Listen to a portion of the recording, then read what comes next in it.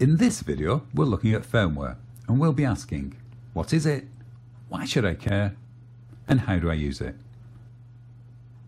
So, what is it? Firmware is defined as permanent software programmed into read-only memory, which means it is a piece of programming code written to a microchip that is part of a device. In its simplest form, the 2.4 GHz frequency used for remote control requires a radio and a receiver. The transmitter transmits the signal, the receiver receives the signal. However, for this to work, the transmitter and receiver need to speak the same language. Firmware, in this example, is the language each device speaks. So, why should I care? Firmware versions have changed over the years, each offering varying functionality and satisfying different regulations. Basically, there are two versions we need to be aware of: the European Union LBT firmware and Universal firmware. LBT, listen before talk, being legal in the UK. The following clip shows how the LEDs appear on an XM Plus receiver when it and a transmitter are using incompatible firmware.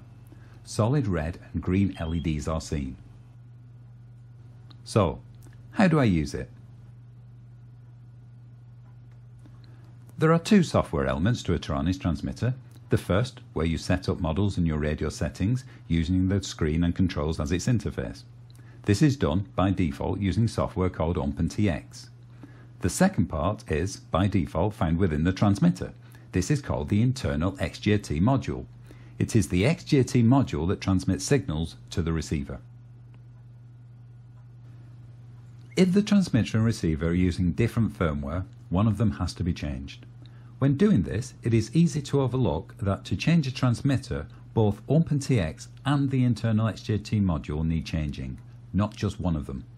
Some pilots mistakenly change one, believing that they've changed everything. This is when they experience binding issues. The aim is to get both the radio and receiver using the same firmware. On FrSKY's download page for the Taranis X9D Plus, you'll find a firmware section for OpenTX and a second for the internal XJT module. Pilots need to download and install the correct compatible version of firmware for both parts.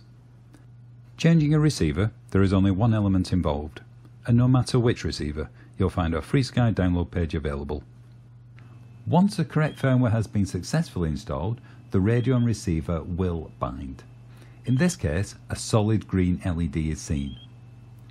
In summary, once you successfully match and flash the firmware, the next challenge awaits. Thanks for watching.